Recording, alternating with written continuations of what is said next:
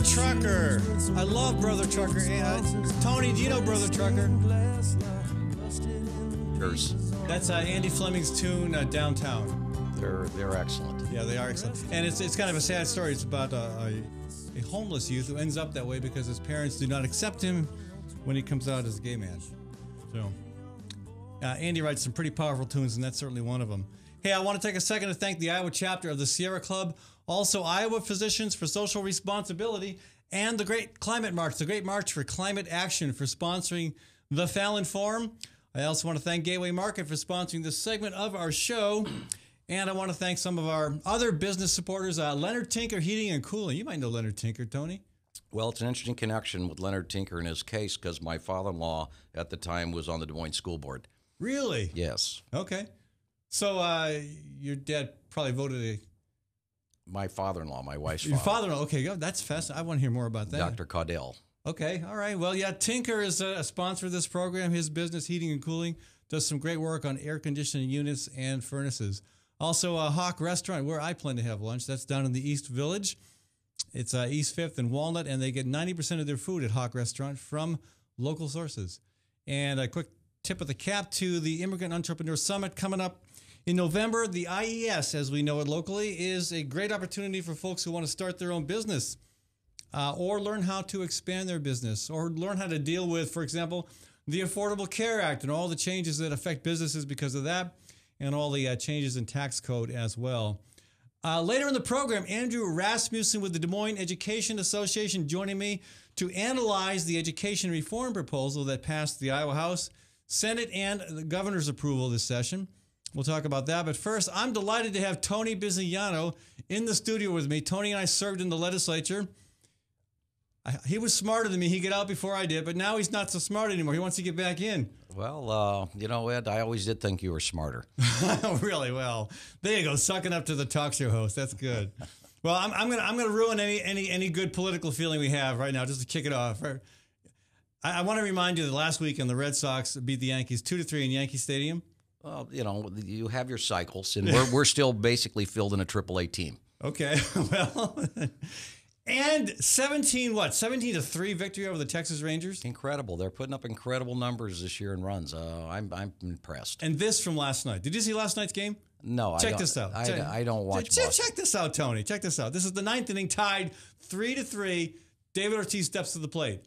Boom! Look at that. Walk-off home run.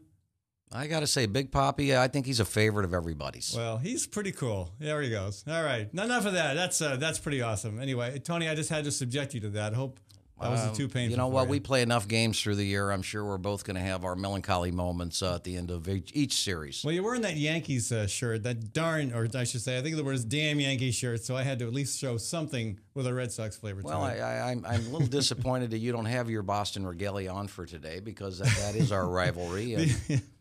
The extent of my wardrobe is a cap, and I've used it for gardening a lot lately, so it's a little bit soiled. But we have more important things on our mind, do we not? We absolutely do. How long have you been out of the legislature now? Been out of the legislature 15 years. 15 years. 15 years. Wow, that's longer than Branstad was out. Well, you know, I guess I beat him at something. You beat him at something. Well, you might beat him at a lot of things, especially if we start talking about sensible positions on issues. But again, you know, it's 50. That's a long time ago. Things have changed. And I've gotten older. Yeah, you've got a little older. Yeah. What's bringing you back? Why? I mean, I don't think anybody saw this coming. I didn't see this coming. I didn't. You know, you and I banter a lot. We haven't talked. We talk serious politics once in a while, but I didn't see this coming. What inspired you to get back in? Well, you know, I've always loved politics and loved serving the people, and I served 10 years in the legislature. But politics is opportunity and timing.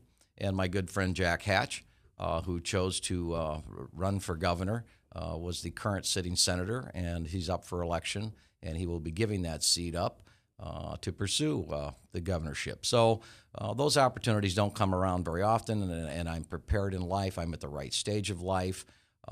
To where I think I can go back, take the old style that we used to have where people got along on both sides of the aisle, worked out compromises, didn't personalize, and try it in this new era. It's become kind of mean and nasty, and so it has changed a lot. Yeah, I don't even know if I'll recognize the place from the days when truly there was a bipartisan spirit. Not on everything, and as you know, I'm a Democrat. I have priorities. We have our funding priorities. But all in all, there's a way to sit down and reasonably work out just about any issue to some solution that you can get wide support. Yeah. Now, it's not uncommon when you have a seat that is as Democratic as that Senate seat to have a very crowded and spirited primary. I mean, you could see as many as 6, 7, or 8 candidates running on the Democratic side. Well, originally, when I ran my first time in 1987, it was a 6-way primary.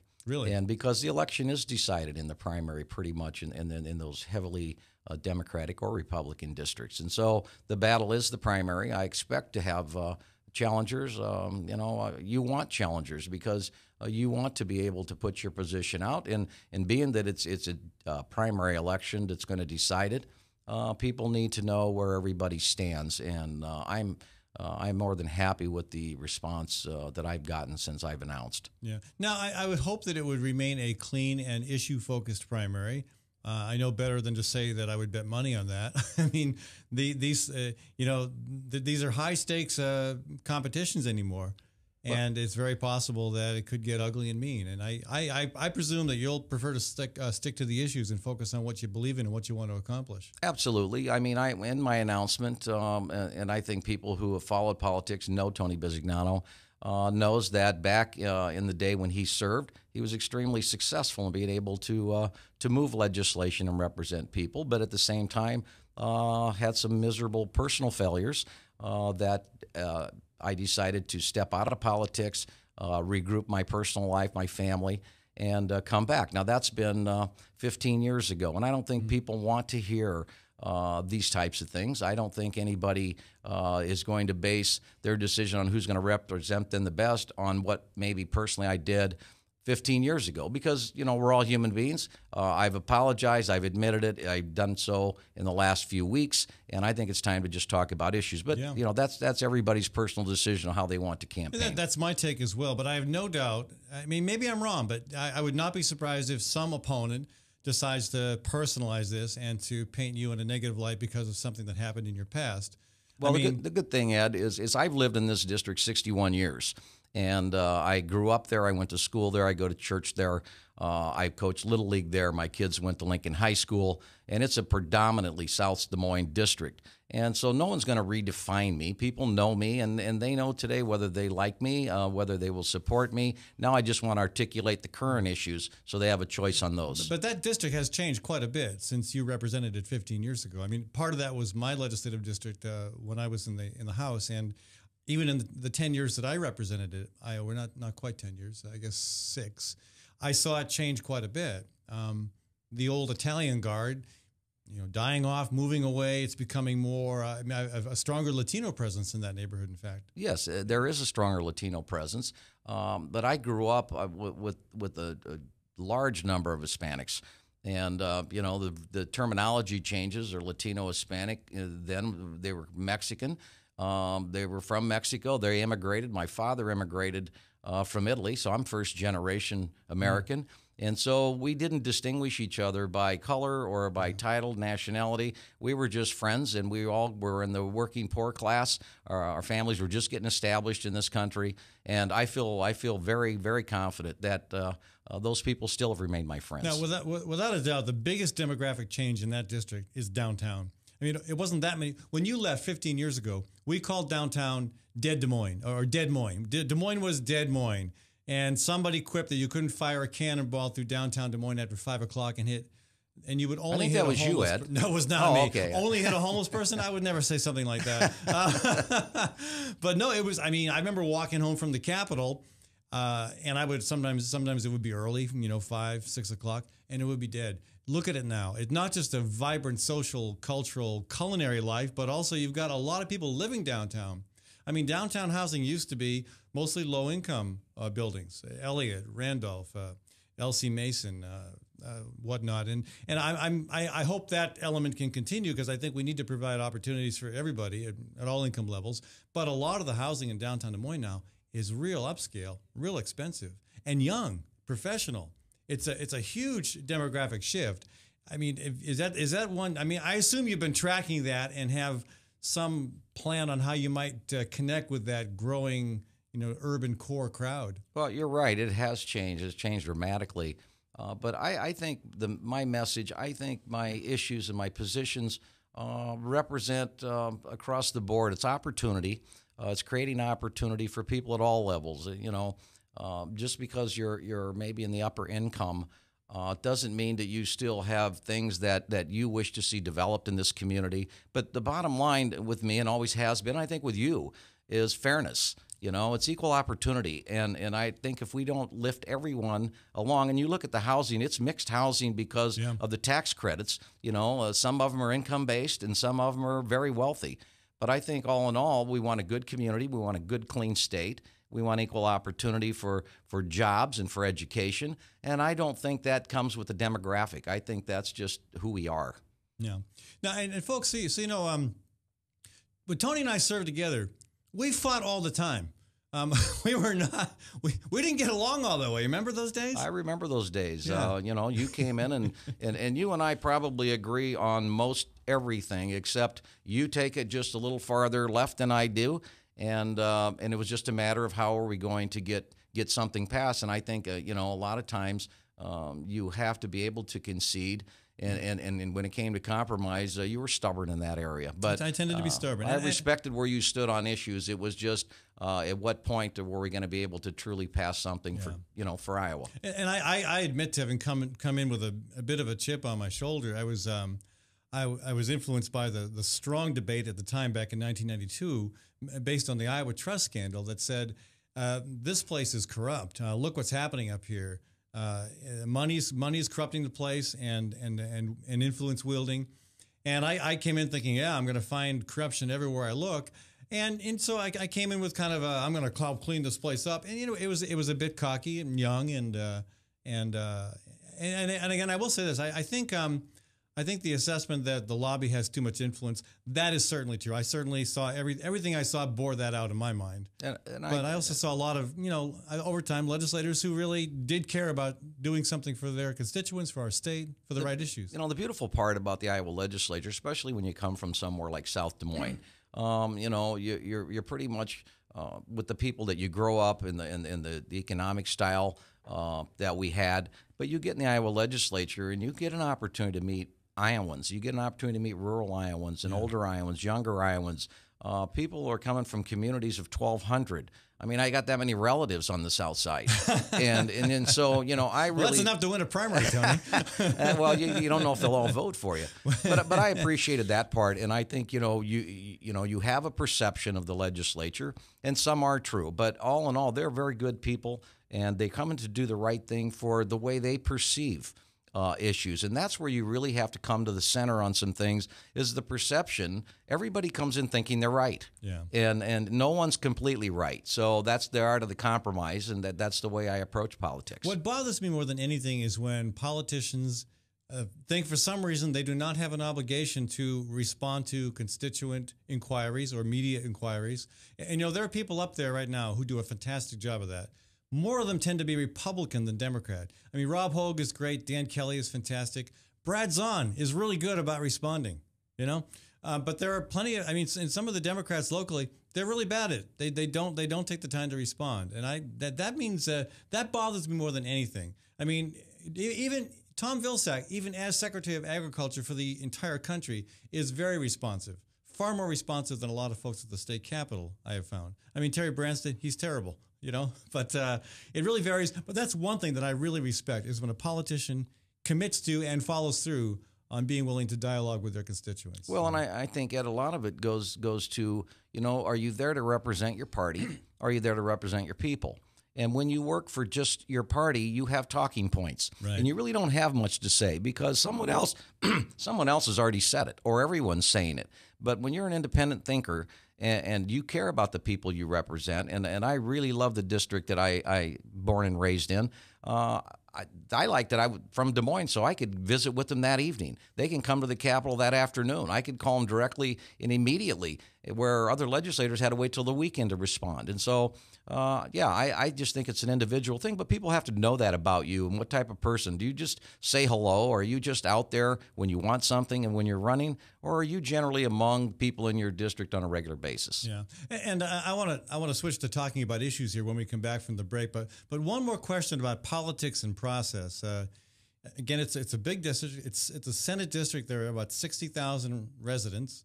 A lot of ground to cover. Are you planning on doing a lot of door knocking? Well, I'll do some door knocking. Sometimes that's not as effective. Today is a little bit different.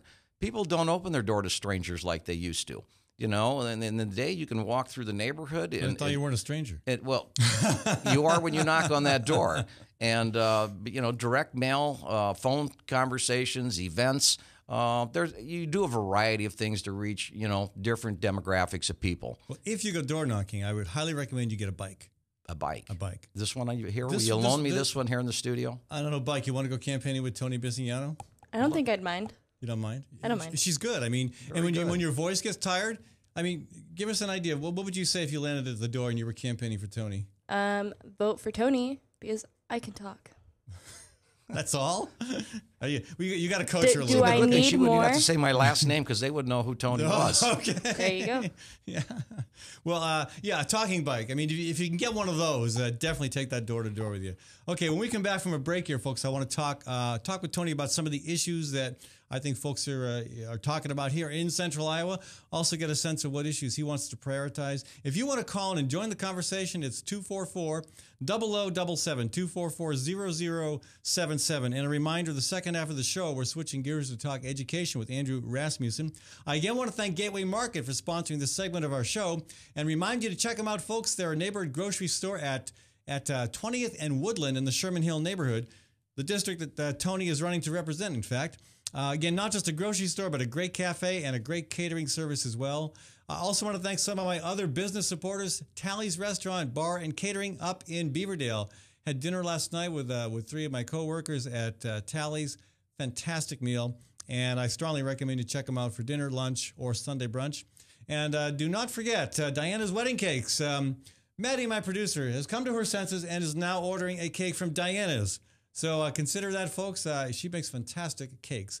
And I want to remind folks about the Matthew Shepard Scholarship Awards Banquet coming up this evening, Friday evening, at the Convention Center. I'll be back in just a minute.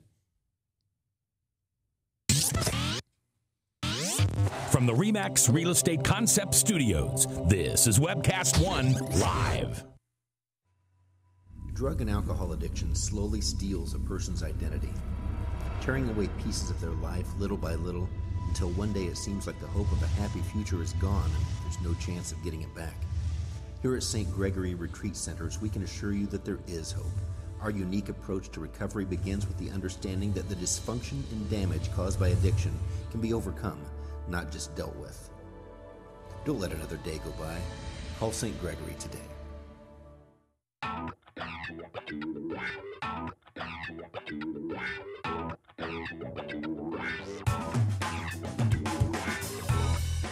Well, good morning. This is the 7th of June in the Lord's year 2010, and this is day 1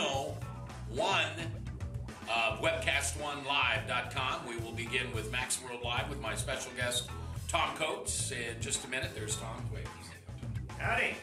And we will be live for the very first time on Webcast One Live.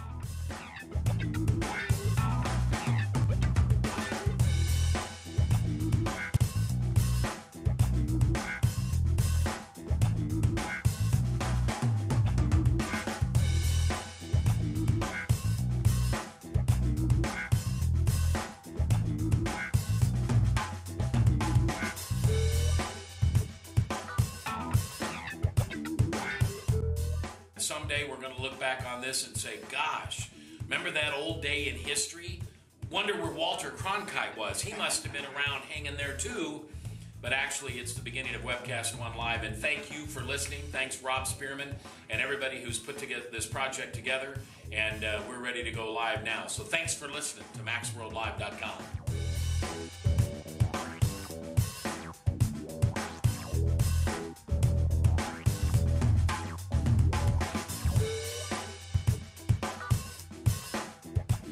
can't tell you that it's going real well from time to time, but it is going.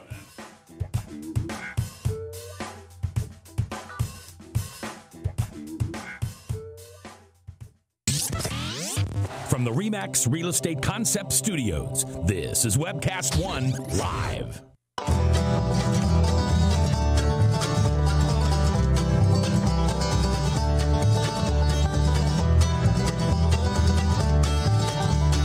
Welcome back to our conversation here on the Fallon Forum, broadcasting from Webcast One Live, the studio in the Skywalk, broadcasting from the cultural and culinary crossroads of America. That would be Des Moines, Iowa.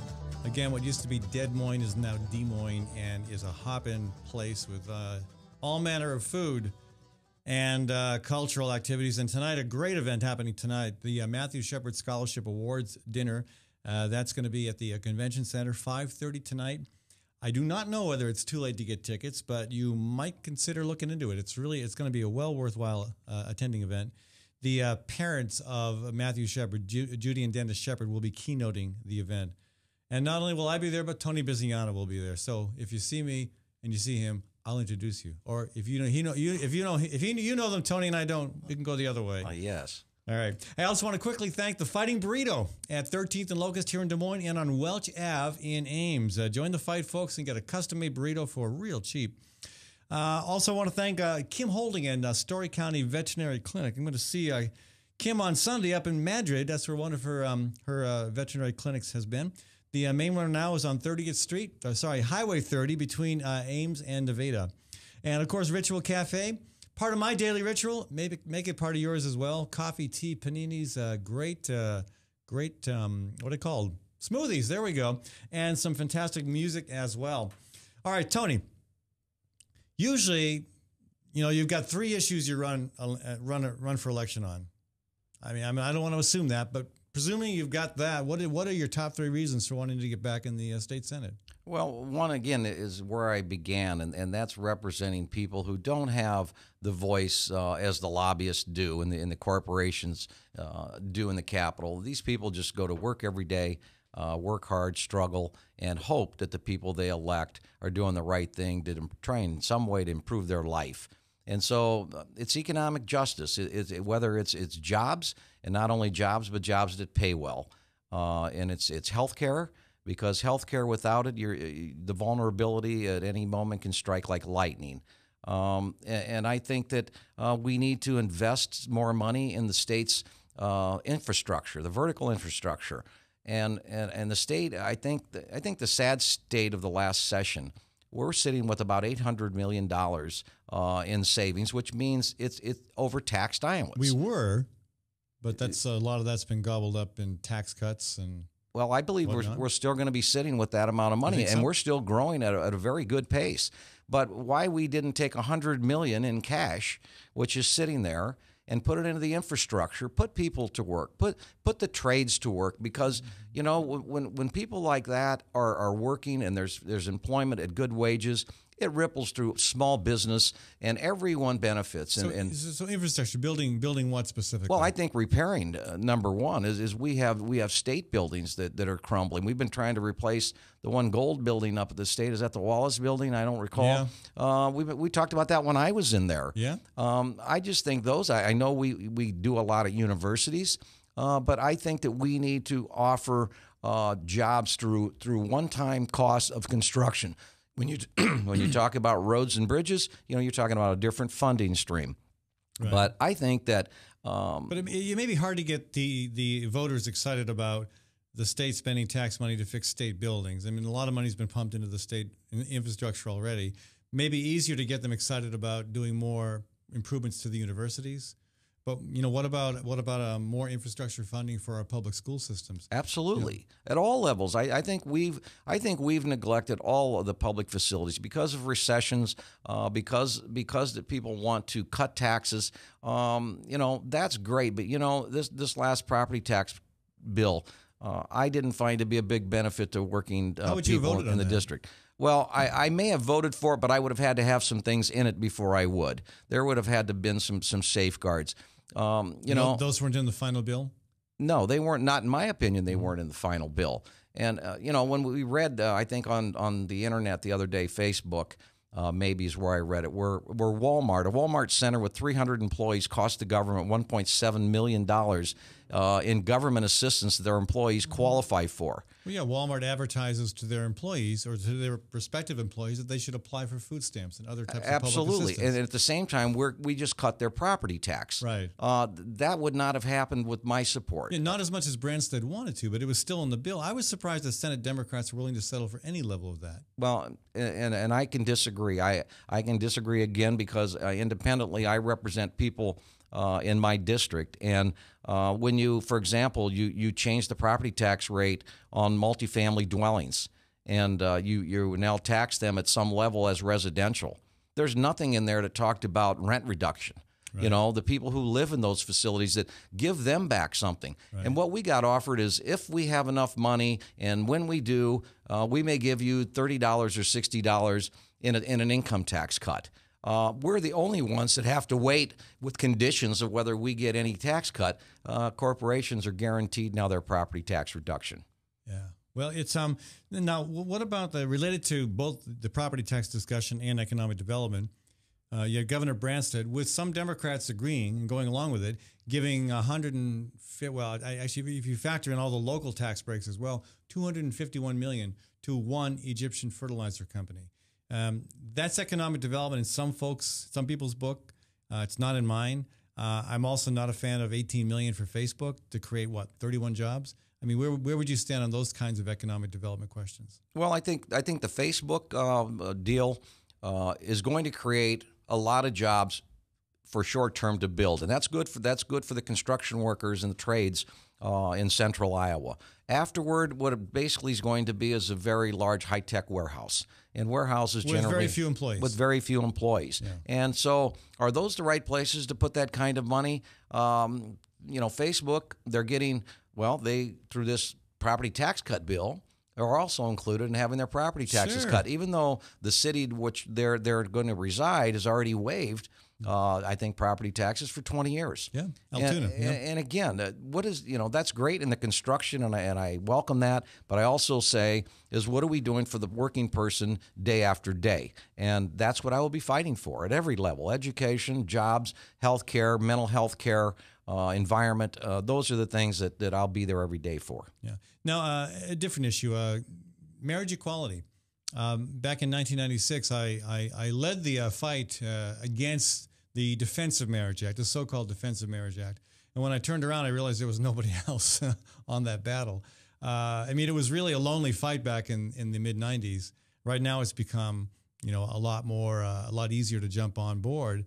There's still plenty of work to be done. We still have a lot of work to be done, and we need people at the legislature who are championing equality. Where do you stand on that issue? Well, Ed, if it was lonely for you in the 90s, it was lonely for me and other legislators in 1989 when we fought for equal rights for gay, lesbian. And, the district I represent is a very conservative social district. Right. And so it wasn't a popular district. It wasn't something that you expected to pick up a lot of support on, but it was the right thing to do. And that's where it gets back to what type of person you are. Yeah. Of course, I support, the equal rights for everybody, human rights for everybody, and without distinction. And so, when you can do it in 89, I know you can do it in 2014. Right. And I will continue just to always try to make it fair and equal for everyone. So back to the three bills that became the kind of the landmark legislation of this most recent session, the property tax bill. You're not quite sure how you would have voted on that. You said you would have had to get a little bit more in there. I think I could have had some impact into that bill and putting some better conditions in there for the working people rather than everything moving to the top. What about the Medicaid bill? I think that maybe you did and I did. Who else didn't see that coming? The fact that was going to be leverage for property tax. Right. And so at the end, when they actually allowed the governor to leverage that for property tax, that was crazy to me because where else was he going to go? The plan he had probably would be declared illegal. It wouldn't have been accepted. Right. It was not logical. I mean, why would you choose to spend more money to cover 150,000 less people And the argument was that, well, we can't trust the federal government to keep its promises. Well, that's the funny thing. And you also go ahead and declare all these states, counties, disaster counties. Let me comment on that, because the governor kept saying that over and over, is he couldn't trust that the federal government in the future would fund that. Right. The federal government has never reneged on the funding for Medicare or Medicaid. Right. Although the governor has reneged on much funding to local governments, right, through tax credits. And so, he's looking in the mirror when he's talking about someone's not going to keep their word on tax cuts that he offered, elderly credits, homestead credits. He's underfunded those consistently. So if there's anybody you've got to watch when they make you a promise, it's the governor. I would agree with that. And I mean, Governor Branstad in the end really did not get his way in a big way on the Medicaid bill, but I think you're right. He used it as leverage for the property tax bill. I presume you would have probably voted for the final Medicaid bill. Absolutely. Yes, it was the best it was going to be got this year. And Senator Hatch, of course, was a key player in that, and I have no doubt that he'll be talking about that issue as he runs for governor. As he should. Jack's been a leader in healthcare and in issues facing underprivileged Iowans.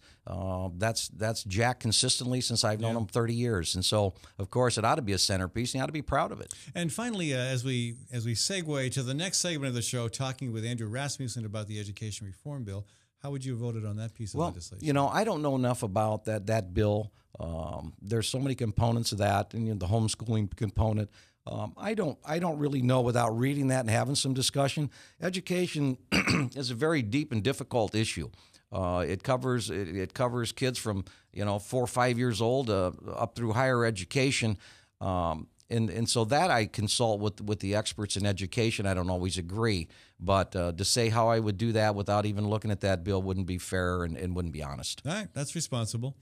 Yeah, I mean, there's nothing. I've never had had trouble. I've never gotten negative feedback from a constituent when I was in saying, I haven't studied that enough yet. Well, anybody that has an answer to everything has really no answer to anything. Yeah. Well, at some point you gotta make a decision. But again, that thing was moving so fast. Maybe it wasn't moving fast, but it was going through so many convolutions that it was hard to really keep track of it. It was. There was always a different component that was coming at you and causing the problem. And when you're not there and you're not in the circle of talking with educators and parents, I wouldn't comment on it now. Tony, as the primary shapes up, I'm going to extend the same offer to other candidates to come on this program, both Democrat and Republican. And as the primary shapes up, when we have an identified field, I'd love, if we can manage, depending on how many candidates there are, if we can manage it, I'd love to have you and the other candidates back in here for an actual debate.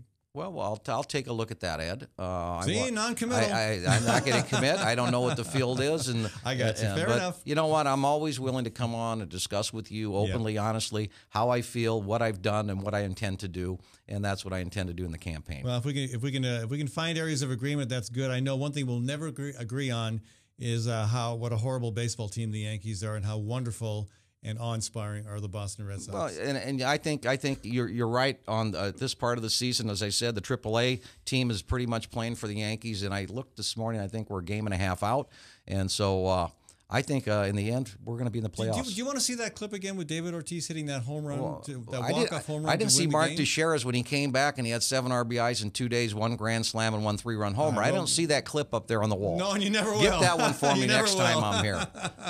All right, we'll skip the clips anyway. Tony Bisignano, folks, back in the ring, running for the state senate after 15 years. Not exactly in hibernation. You've been working pretty hard at the county level, but it'll be an interesting campaign. Jack Hatch is running for governor. That Senate seat is opening up. It's a very Democratic seat. We may see action on the Republican side as well, but I expect a very spirited and interesting primary on the Democratic side. So thank you for joining us. Thank you, Ed, for inviting me. And maybe we'll see you tonight at the Matthew Shepard Scholarship Awards dinner. I'll look for you. All right, folks, and don't forget about that. This is coming up tonight, 5:30 at the Convention Center. Again, I want to thank the Matthew Shepard Scholarship dinner folks for helping to support this program and encourage you to go and be a part of a very important event in a movement that has grown very powerfully in a very quick amount of time. We've seen a lot of changes toward equality in this state for the gay and lesbian community, and it's very encouraging. Again, I want to thank the Fighting Burrito for helping to sponsor this show, and also S&P Piano. I don't know whether you have a piano, Tony, but if you did and you wanted to move it, I would highly recommend going to S&P Piano. Thank you. They've been doing this for a long time, and they will move pianos anywhere in the country. I'm another one of my supporters, business supporters, Sergeant's Garage. Graham Gormley does great work on cars. He's been fixing my cars for a long time. If only I could get him to fix bikes. Again, he's at 6th and College at Sergeant's Garage. Check them out. And also want to thank Dan Kelly, who's a state rep, but in his spare time, he's a real estate agent, and he sells Newton. He does a great job with selling and buying properties in Newton. So if you've got a home you want to look at, a business you want to look at in Newton, give Dan Kelly a shout. I'll be back in just a few minutes. Andrew Rasmussen is going to join us. He's with the Des Moines Education Association. We're going to continue where Tony and I left off, talking about education, specifically the education reform proposal that passed the State House and got signed by the governor recently. From the RE/MAX Real Estate Concept Studios, this is Webcast One Live.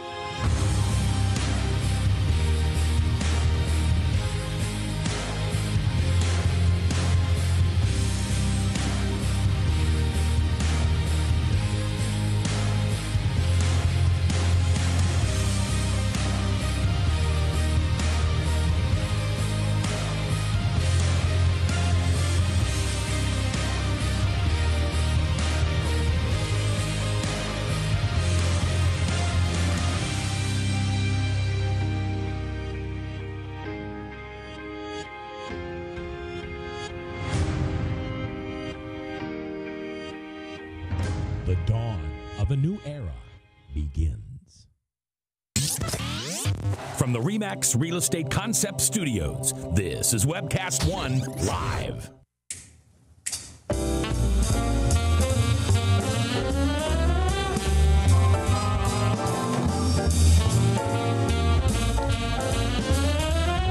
Max Wellman.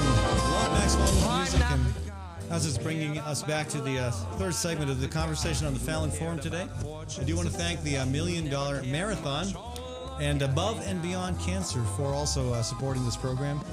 That's a relay run across the country, 160 marathons back to back, a baton being passed from one runner to the next. I think they leave on the 21st of June from the Northwest, from Washington State, coming through Iowa in mid-July, raising awareness about cancer and raising money for cancer research. That's the $1 Million Marathon. Again, I want to thank my other business supporters as well, and the other events and organizations that help make this program happen. If you'd like to be one of them, go to my website, click on, it's fallonforum.com, click on support. You'll see the other businesses, events, and organizations that back this program and make it happen. We could use your support. We are the alternative to right-wing radio, and you'll never hear most of these conversations. You won't find Tony Bizignano being invited to Jan Michelson's show, except maybe for to be grilled on something that's way out there, way extreme. And you probably won't find Andrew Rasmussen on Simon Conway's show too often. Sadly not. No. I want to thank Sid's Catering and also remind you about the Immigrant Entrepreneur Summit coming up on November 9th. Andrew, welcome to the show. Hi, Ed. Great to be back. And you've been probably paying a lot of attention to the closing month or more of the Iowa legislature. With bated breath on the edge of our seats. We've been sitting. Yeah. And now school's out and ed reform has passed. And ed reform has nothing to do with me cleaning up my act. I was thinking about that, maybe. Education reform. Yes, education reform. Well, let's think of something doable, okay? Right. Let's put quotes around that reform because I like to call it education deform. It really is. Is what happened that bad? Well, what happened was kind of tepid. A lot of national education reform watchers that took a look at the final results, weren't that impressed, didn't think it was that big of a deal, although, the governor had to make it a big deal because it was his signature piece. The biggest thing. One of his three signature Yeah, pieces. three signature pieces. All of which he got in some form or another. Yeah, and I would say that the biggest piece of it, as far as affecting education, as far as affecting educators that we'll be dealing with in the next 5 years, is the teacher leadership pathways. But the biggest success is we're finally going to get 4%. I can't believe I'm saying finally 4%, because really 4% is not even enough. Well, 4% allowable is about growth.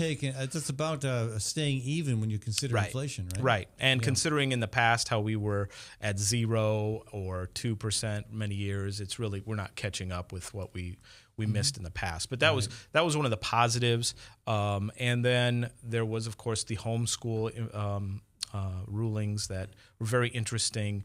And then define interesting. Interesting in that most of the education reform that was passed by the state legislature focused on, we need to have better teachers. Teachers are the solution to the problem, which is, I question whether there's an actual problem. But teachers, we need to make better teachers. We need to make them more accountable. And then they turn around, and for homeschool parents, they're pulling back on the accountability by passing laws saying that state school districts don't have to check in with those parents and test those parents to make sure that they're teaching a curriculum. Well, what's wrong with that? I mean, if we assume that I mean, again, this may be one of the issues I agree with some folks on the right on. The parents are presumably going to be the best possible teachers for their kids. I mean, I know there are some parents out there that, you wonder. Right. But presumably, if a parent is willing to commit to teaching their kid at home, they've got a lot invested in their kids. Right. What I find interesting, and what many teachers have said, is that we're going to all declare ourselves homeschoolers too, so that we can be freed from some of the rules that we have to follow in our classroom that we find onerous and kind of taking away from our ability to actually educate kids. And that's kind of the irony of it, is that homeschool parents got a little bit more freedom to teach as they see fit. Right. And I'm not going to begrudge anybody for homeschooling. That's fine. If you've got the wherewithal and ability to do that, go for it. But the fact that they have been freed from a lot of regulations by the state, and on the other hand, teachers in public schools are having more rules and regulations and expectations and accountability placed on them, I think is kind of ironic. So, but is the problem that that homeschool teachers, homeschool parents have too few restrictions now, or is the problem that we put too many restrictions, too many hoops and hurdles are now in the way of public school teachers? Is that the problem? I would say that the latter is the bigger problem. And I just found it was an interesting contrast that the governor was, on one hand, supporting freeing homeschool teachers from all these regulations from the state, but then turning around and saying, oh, we need to have more accountability for our public school teachers. There were Democratic senators who were dead set against that. Right. Did the teachers union have a position on that element of the reform bill? Well, I think when it came down to it, we knew we found out that was the Republicans.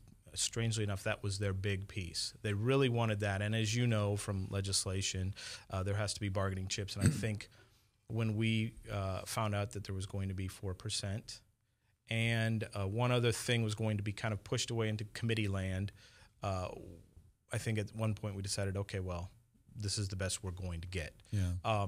And the piece I was talking about that got pushed into committee land was one of the more bad pieces of legislation that we avoided, thankfully, that has happened in most other states in this country, and that is the tying of teacher evaluation to student test scores. And instead of, the Republicans wanted to push that in this bill, and instead the Democrats came back with, well, let's have a committee, take a couple years to study teacher evaluation and come back and report.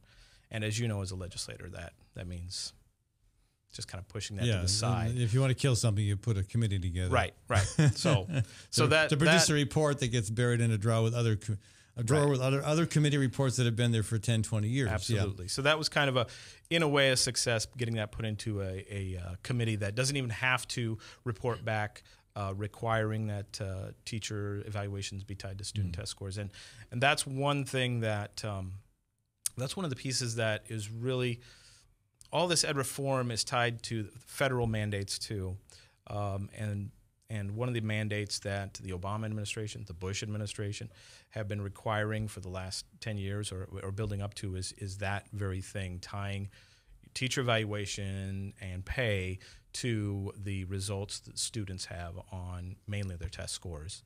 And we're lucky enough in Iowa. We're one of the very few, I think one of 2 or 3 states that have avoided getting race to the top grants. And the critics are going to argue, well, one reason Iowa is faring poorly against other states is because it's not doing that. You're going to have that argument. Well, and the argument gets based on test scores, test score results. And one of the responses I have to that is, why are we talking about only test scores? Let's talk about other results that maybe we can't report in a number, but that you can see in front of you. What kind of children are we graduating from our schools? And so that is where it gets very dangerous to get into this ed reform debate, because you find yourself talking about test scores. And when you find a positive test score, you start using it, and then you realize, wait, I can't play that game because I've said that test scores aren't the only way to measure. So I think that is, as I've done a little more reading into the past of this has been building for a while, since even Ronald Reagan's time, report A Nation at Risk. We have a totally different paradigm and framework of looking at education since the 80s, which has totally left out one of the key components. And I was actually talking with 3 students at Central Campus last week at this time. They have a little group, kind of a group of students who are looking into education and education reform. And I noticed, for the last 20 years, we have only been talking about teachers and test scores. We've not had any discussion about what do students actually need. Yeah. I want to talk more about that. We got to run to a break. I want to talk about that. I got one more homeschooling related question for you, and then an online learning question. That was in the bill as well. Yep. And folks, if you've got questions, you're welcome to throw them our way as well. 244-0077 is the number to call. 244-0077. You can also email me at fallonforum@gmail.com. Again, I want to thank the $1 Million Marathon for sponsoring this segment of our show. And I want to thank a few of our other business supporters, the Community CPA and Associates at 3816 Ingersoll. Yingsa's firm, now the 10th largest accounting and tax firm in the state. I want to remind you about Fighting Burrito here in Des Moines and in Ames. Join the fight, folks. Get a custom-made burrito for a really good price, $6.50 for a basic burrito that's big and delicious. Also want to remind you about Gateway Market, our anchor sponsor, in fact, one of our best supporters, and also one of the best grocery stores in Des Moines, and one that keeps its money local and also supplies, gets food and whatnot from food and whatnot. What am I saying? Dairy, meat, vegetables, and whatnot from. Is there an aisle in their store that says whatnot? It's not. No, it's not. There will be after I messed it up. No, they've a lot of their stuff comes from local sources, and it's really worth checking out. My favorite is the picket fence line. Anyway, that's Gateway Market and Cafe at 20th and Woodland. We'll be back in a couple minutes with Andrew Rasmussen with the Des Moines Education Association. From the RE/MAX Real Estate Concept Studios, this is Webcast One Live. I'm Brian Leach, owner and general manager of Service Legends. I brought along a couple of the home comfort heroes. Hi, I'm Tammy Wells. I am Nick Wondershad. I'm administrative manager. I'm the senior technician from Service Legends. It seems like every good thing, when you feel it to the bone that it's good, there's a lot of hard work put behind it. I don't think that you can fake it and have it turn out good. If we seem like, okay, that's just weird, it's just a furnace, why would you believe so deeply in a furnace? It's not just that, we want to show the world that you can have good service. Yeah, it's your home. It's built into our daily trainings, it's built into our culture, that we're gonna do whatever it takes to have each client say they love us, period. That's why we spend all the hours in the training that we do. And if we guarantee it's gonna be a good experience for you, or else it's free, what type of work do you think we're gonna do? There is a guarantee. Temperature selection guarantee, fixed right or it's free guarantee, comfort guarantee, best value guarantee. All of these guarantees hold us accountable to ensuring that we exceed your expectations. And if for whatever reason we'd fail and we can't make it right, we guarantee all of those guarantees with a 100% money back guarantee. If you don't think that your technician can fix it right, are you gonna say that to a client? No.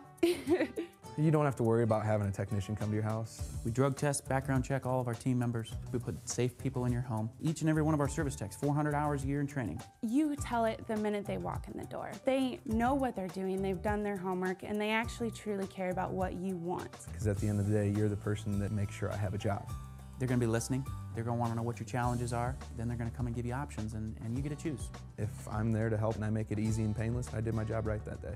Well, when it comes to your comfort, safety, and your family, you don't necessarily go buy the most expensive, but you get the most bang for your buck. Oh, it's worth it, because there's a lot of people that will find a way to get it to work right now and then leave and then come back, charge you again, and the cycle just repeats itself. So when I'm out there looking at the furnace, I want to find why it failed today. How can we change the part today with something that you're not going to have to worry about?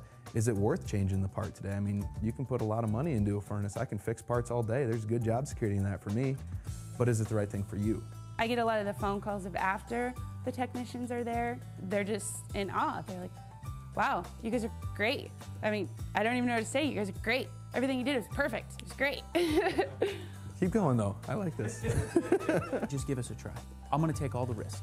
I've got the time to make this right. I've got the support to make it right. Just check us out. And if you don't see the value in what we do, I mean, fixed right or it's free or 100% money back. enough said.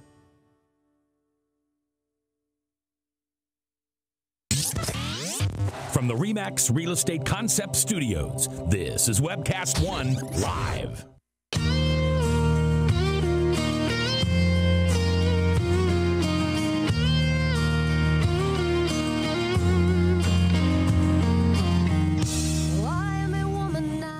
That's Mary McAdams, folks, and we're back to our final segment today here on the Fallon Forum. I want to thank the Immigrant Entrepreneur Summit for sponsoring this segment. This is a great opportunity for folks who want to start a business or learn how to accommodate the new, for example, affordable healthcare changes, new tax law changes as they grow and move their business forward. About 500 people show up for the IES. It's like the 5th or 6th annual event. And last year, I believe about 100 new businesses came out of this conference. So check it out, folks, online, ies.org. I also want to remind folks of Tinker Heating and Cooling, one of my other business supporters. Leonard Tinker knows how to fix an AC unit or a furnace. He's been doing that for 30 plus years. Give him a shout at 371-2114. I also want to remind you of Hawk Restaurant. That's H-O-Q. Suman Hawk. It's his restaurant, and he knows the importance of local foods, gets about 90% of his food from local sources. And also a quick reminder about Story County Veterinary Clinic. That's on Highway 30 between Ames and Nevada. Give Dr. Kim Holding a shout to help with any pet needs you have. She gave my pet a shot the other day, and my pet actually looked at her and smiled and said, "Thank you, Kim." Okay, I made that part up. Anyway, Andrew, welcome back to the show. I'm back, Ed. Quick question on homeschooling. Sure. Okay, so driver's ed. In the past, folks have resisted, driver's ed types have resisted allowing parents, homeschool parents, to teach their kids how to drive. Right. Or is your association okay with that change? I don't know, as long as we're on the sidewalks more, I guess. I recall my mother trying to teach me how to drive a stick and almost getting run over by a semi. So, I'm going to blame your mother for that? Yeah, I'm going to go through that lens. I did much better when I actually took driver's ed. Again, it's just another example, I think, of for most people, there's these requirements, including you have to take driver's ed, although now driver's ed has been kind of privatized a lot. That issue isn't as huge to us, other than will the state make sure that the students who are trained by their parents are, able to drive. If they're, as long as they can drive on the street and do just as good as the rest of us, I guess that's okay. My mommy taught me, and I've never had an accident. Right. He rides a bike a lot. Other than trying to park, Mom. Sorry. But you do ride a bike a lot. So the only bike accident I've ever had, at least except when I was just learning, was being hit by another bike.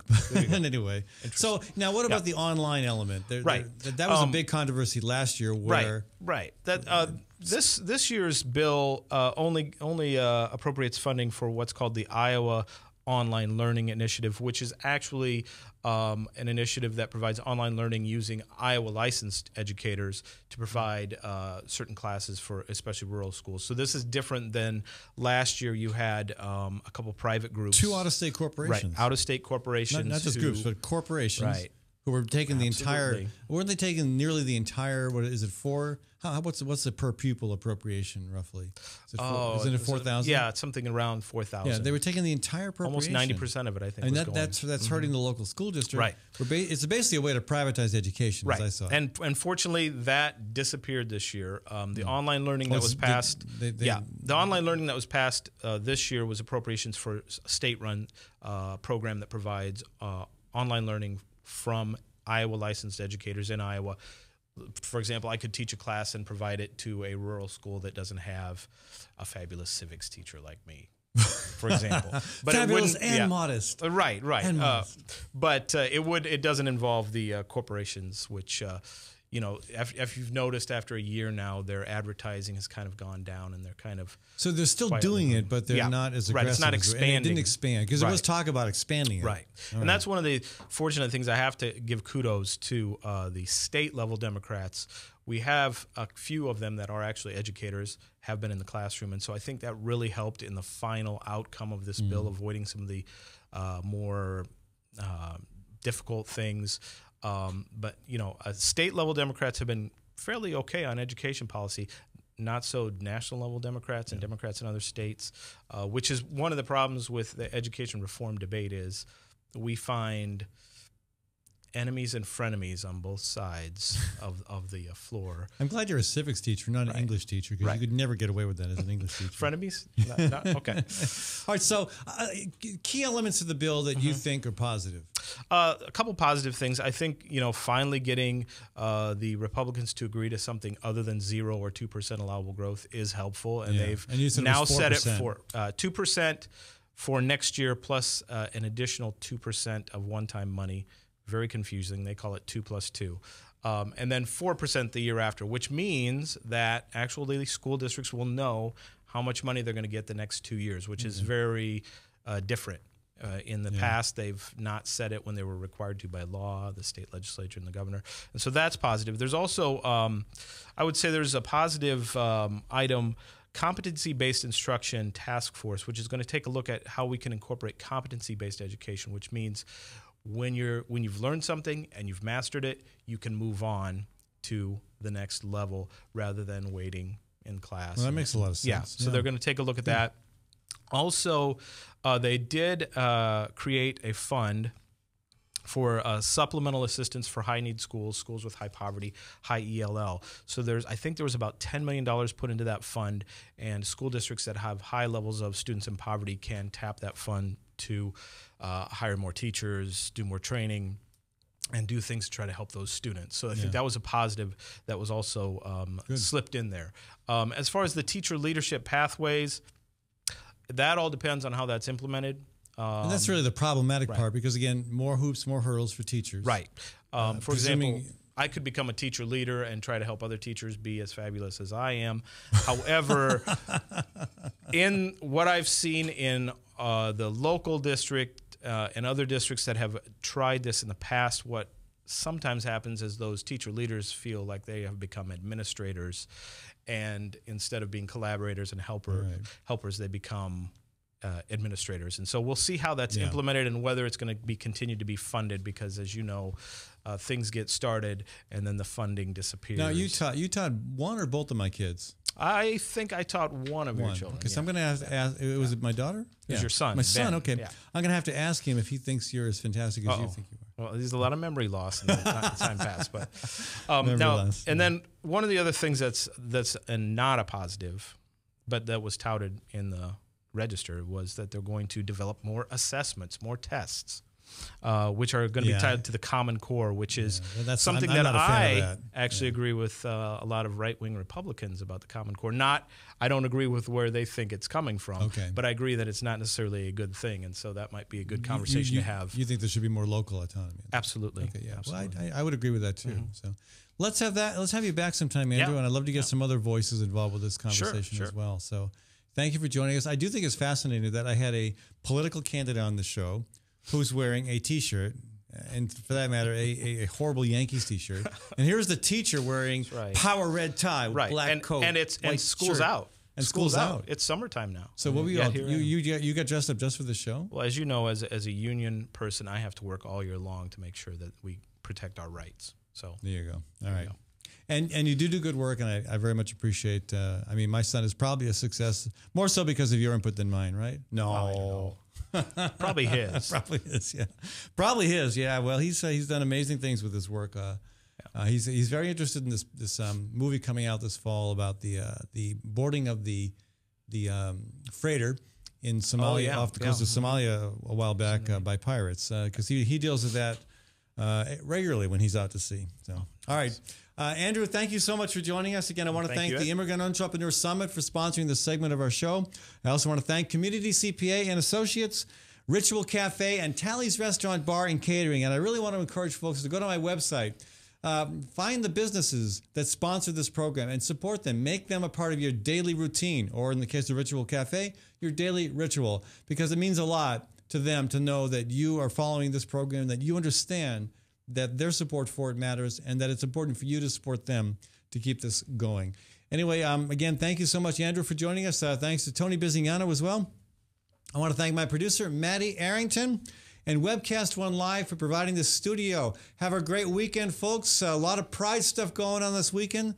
A lot of things going on this weekend. Again, this is the cultural and culinary crossroads of the continent, so we would expect nothing less. From the RE/MAX Real Estate Concept Studios, this is Webcast One Live. Drug and alcohol addiction slowly steals a person's identity, tearing away pieces of their life little by little until one day it seems like the hope of a happy future is gone and there's no chance of getting it back. Here at St. Gregory Retreat Centers, we can assure you that there is hope. Our unique approach to recovery begins with the understanding that the dysfunction and damage caused by addiction can be overcome, not just dealt with. Don't let another day go by. Call St. Gregory today.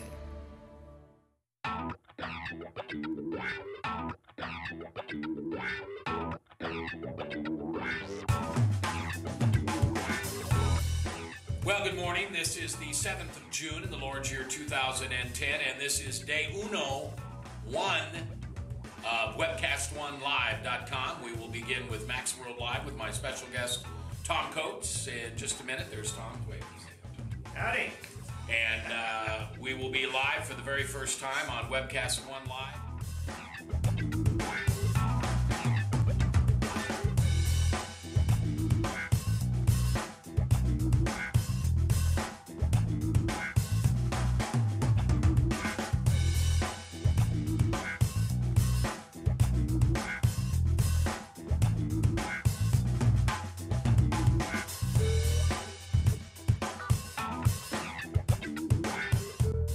Someday we're going to look back on this and say, gosh, remember that old day in history?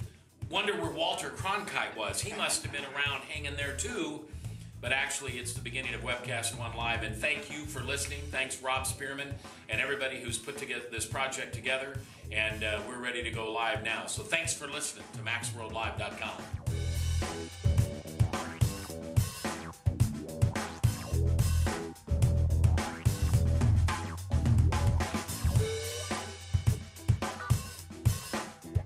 I can't tell you that it's going real well from time to time, but it is going, man.